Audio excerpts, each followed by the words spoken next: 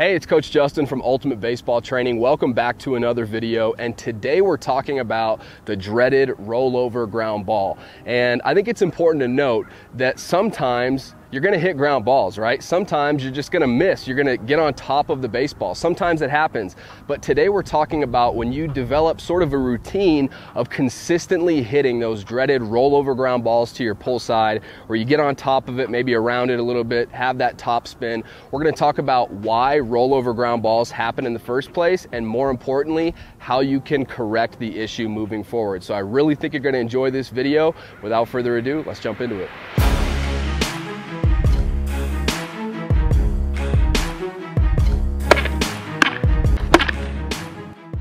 All right, so if you're rolling over, the first thing that you should check is to make sure that you have a solid grip. And I know it sounds elementary, but having an improper grip, a poor grip, could actually be causing your rollovers. And so I think that instead of immediately going to the more complex issues, let's start out with the very elementary things and ensure that you have a solid grip. Okay, now with grip, typically there's two schools of thought with grip, right? You've probably heard both of them. The first school of thought is aligning your door knocking knuckles, right? So if you were gonna go to your next door neighbor and ask for a cup of sugar or something like that, the knuckles that you would use to knock on the door, right? Typically it's been taught to align those knuckles in your grip, and that's a pretty good grip. And there's nothing wrong with that grip if it's comfortable for you. To me, it feels like a little bit like I'm hyper aligned with this particular grip. So another grip that's commonly taught is the box grip. And what that is, for a right-handed hitter, you would align your door knocking knuckles, okay? So my right hand, my door knocking knuckles on my right hand, with my secondary knuckles on my left hand, forming more of a box. Now this grip is what I want you to just be careful of, okay? Because if you open up with this grip here, it's very easy for the barrel or the handle of the bat rather to get deep into your hand, into your palm here. We want to avoid allowing the handle of your bat to get down here in your palm, okay? So if you're going to use the box grip, just make sure that you're holding the bat out in your fingertips, but it's tough to do that with this particular grip. So I would actually recommend splitting the difference between that box grip, right, and then the traditional aligning your door knocking knuckles. I think that if you just split the difference there, so my door knocking knuckles on my top hand are kind of in the middle of my door knocking knuckles and my secondary knuckles on my bottom hand. If you do that, it's easier to hold the bat more out in your fingertips, where you're gonna have more bat control, right? And you're also going to be able to get to a palm up, palm down position a little bit easier at the point of contact. So that's the first thing. Check to make sure that your grip is not what's causing your rollovers, okay? And a great way to test this is to just get into your stance and go through your swing in slow motion. Now, I'm gonna use the box grip here, so I'm gonna kind of over exaggerate it, almost like I'm wrapping the bat here a little bit, okay? And what I would notice is I would get to the point of contact, I'd make contact here. What we want is we want to get to a really good extension position well after the point of contact. We want to drive through and get to a position with our arms kind of straight out like this, right? We don't want to cut ourselves off. But what you'll notice, if your grip is what's causing your rollovers, is maybe at the point of contact you look good, but right after the point of contact you really struggle to get to this position here, and instead you get to more of a position like this, right, where your bat is coming off plane with the pitch pretty easily. And that is how the rollover actually happens if it's your grip, right? As you can see, if my timing is not spot on, if my timing's perfect, that's fine. But if my timing's not spot on, if I'm a little bit early, right? So instead of making contact here, if I make contact out here, my barrel might already be rolling like this, and I might hit the top of that ball and produce a rollover. So that's the first thing. Make sure that you check your grip. Let's get into the next reason why you might be rolling over, and that is if you have the mentality of you're trying to get on top of the baseball. And I know a lot of us have been taught this throughout our playing career, right? We've had coaches tell us get on top, hit the top half of the baseball. That's what produces backspin. And it's really not what actually happens, right? And it's kind of double trouble because if you think about it, right, the pitch is coming in at a downward angle from the pitcher, right? We can all agree the pitch is coming in at a downward angle from the pitcher. And if we're also, and I'm over exaggerating here, but if we're also trying to get on top of the baseball, right, that's double trouble because the ball's already coming down, we're swinging down.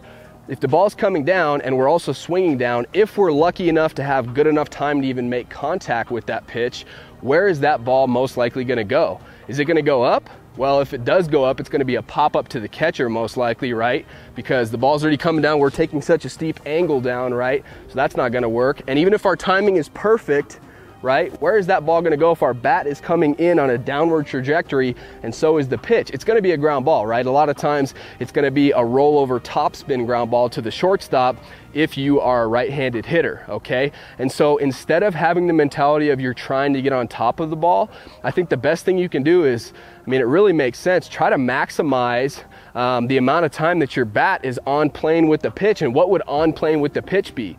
Well, the pitch is not coming in at an upward angle, right? That's for sure. And it's also not coming exactly at a flat angle, right? Even you see something the speed of a bullet, right? A bullet over a length of time, right? And over a certain distance, a bullet does not just go flat. It goes relatively flat, but it's dropping, right? The further that it goes, the more that it drops.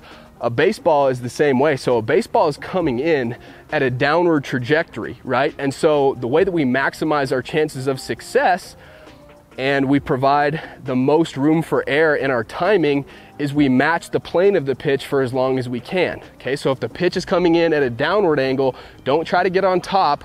Try to get your bat on plane with the pitch as early as you can so you don't have to be perfect with your timing. And then once you make contact with the ball, that's why you don't want to, as we talked about grip earlier, that's why we don't want to, immediately pull our bat off plane with the pitch. We want to maximize our chances of hitting the ball here, but even if our timing's off, we can still hit it here, here, here, here, here, here, here, right? But don't try to get on top. Try to actually be on plane with the pitch for as long as you can. The next reason why you might be rolling over, and this is the perfect angle for you to see this at, is an around the ball bat path.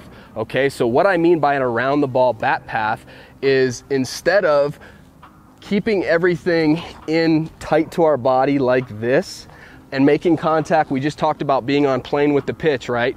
Making contact with the baseball slightly below the equator, not right in the middle, just ever so slightly below that equator and hitting the inside part of the baseball, right? That's what we want to do. What we want to avoid is instead of focusing on hitting that inside part of the baseball slightly below the equator, if we allow our body to get disconnected, if we allow our arms to make their first move out here like this, where there's space in between here, my arms are out here like this, that's going to cause an around the ball bat path. Because if this is my first move here, when my barrel finally comes around, it's not coming from the inside of the baseball like this. You've heard coaches say, stay inside it, right? We're not coming from the inside here. If our bat's out here like this, we're coming from the outside. So our bat is traveling around the baseball like this. And even worse, our brain is going to tell us at this point, the only way I can hit this baseball is to flip my wrists over like this. And if you're at this position at the point of contact, you're hitting the outside part of the ball, you're hitting the top half of the ball, and your wrists are already prematurely rolling. What is that going to lead to? That's going to lead to obviously a rollover ground ball, right? So instead of taking that around the ball bat path, what should you focus on? If you see yourself, and it's great to take some video of your swing, I always recommend that so you can see what's actually going on, right? But if you see that your first move, you get to your launch position when your front foot hits the ground and your first move is out like this, kind of like casting your hands, getting out here like this, well, then you have an around the ball bat path. Easiest way to fix it, number one, think about hitting the inside part. Think about stay inside the baseball. I'm not telling you have to hit everything to the opposite field. Stay inside the baseball. Even on an inside pitch, we're staying inside the baseball, right? So no matter where the pitch is, stay inside it. And then also think about staying connected, okay? So I just talked about how if we allow our hands to get out here like this is disconnected, right? Just tell yourself, stay connected. Stay connected. You want everything in tight to your body throughout your entire swing, even at the point of contact. We don't want to be out here like this at the point of contact, do we?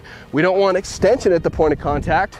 You look at any big leaguer at the point of contact, and they're in here connected. On an away pitch, you're not going to be as connected, right? But no matter where the pitch is, try to stay as connected as you can. So stay connected, stay inside it. That's going to help you with that around the ball bat path that causes the rollovers. And the last thing I want to talk about in today's video, the last common reason why a lot of players roll over is poor extension. They're cutting themselves off instead of really driving through the ball and getting to a nice extension position. Okay, so I want to demonstrate what I mean by that, and I've already touched on it a little bit in this video, but if you get to the point of contact, right, I make contact here, I hit the baseball here, and instead of getting to a position where your arms, you drive through the ball and your arms are out here like this, if you get to a position where you cut your swing off, right, your wrists are starting to roll right here immediately after contact and you cut your swing off, that's poor extension. Okay, so you want to work on getting not poor extension, good extension, because this type of swing, if we start getting rolly with our wrists here, right, this type of swing is going to produce a lot of rollover ground balls because our timing is not going to be perfect every single pitch. So the question becomes, if extension is important, how do we get good extension? I think the biggest thing you need to think about mentally is driving through the baseball. Drive through the baseball, hammer the baseball, drive through it, you know. Don't get to the point of contact and stop here. You want to accelerate, drive through the baseball. I've also talked about, you know, acting like you've got a pizza on your hand and you're throwing it into the oven. That's another great thing to think about. But really what I want you to wrap your mind around is extension is pretty much a byproduct of everything else in your swing. So if you do the other things we talked about, if you have a solid grip, right? If you get to a really good launch position, if you stay inside the baseball instead of having that around the ball bat path, if you're trying to match the plane of the pitch, not trying to swing down, if you do all of those things, right, especially staying connected in here like this, it's going to be so much easier for you to get to a good extension position automatically. But if you wipe away all those other things, you know, if you have an around the ball bat path, so you're disconnected, you're also trying to get on top and swing down, right?